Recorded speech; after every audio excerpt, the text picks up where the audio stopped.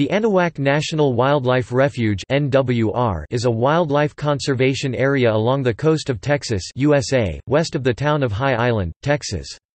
It borders East Bay, part of the Galveston Bay Complex, behind Bolivar Peninsula at the Gulf of Mexico. Established in 1963, this wildlife refuge is located on the upper Texas coast in Chambers County. The refuge protects approximately 34,000 acres (140 square kilometers) of coastal marsh and prairies. The refuge offers opportunities for fishing, waterfowl hunting, paddling, and wildlife viewing. A large network of volunteers contributes thousands of hours in support of the refuge. In the winter, the Anahuac National Wildlife Refuge hosts large concentrations of waterfowl, making it a popular site for public hunting.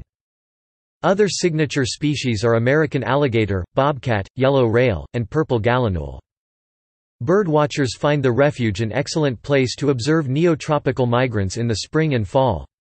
Other species sought by birdwatchers include American bittern, seaside sparrow, fulvous whistling duck, and black rail. Volunteers have been working to compile a butterfly list for the refuge. Over 60 species have been identified, including the extremely localized bay skipper Euphes bayensis. Recent projects to enhance and restore the habitat at the refuge include control of invasive species like Chinese tallow, prairie restoration, creation of moist soil areas, and a colonial waterbird rookery. Three other national wildlife refuges on the Texas coast, Brazoria, San Bernard, and Big Boggy, form a vital complex of coastal wetlands harboring more than 300 bird species. Anahuac NWR is one of more than 560 refuges that comprise the U.S. National Wildlife Refuge System, a national network of lands and waters set aside for the benefit of wildlife. It has been designated as a Site of International Importance to Shorebirds by the Western Hemisphere Shorebird Reserve Network (WHSRN).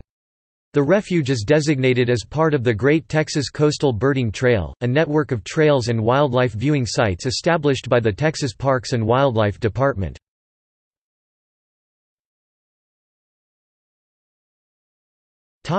See also: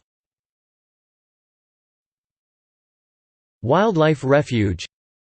Notes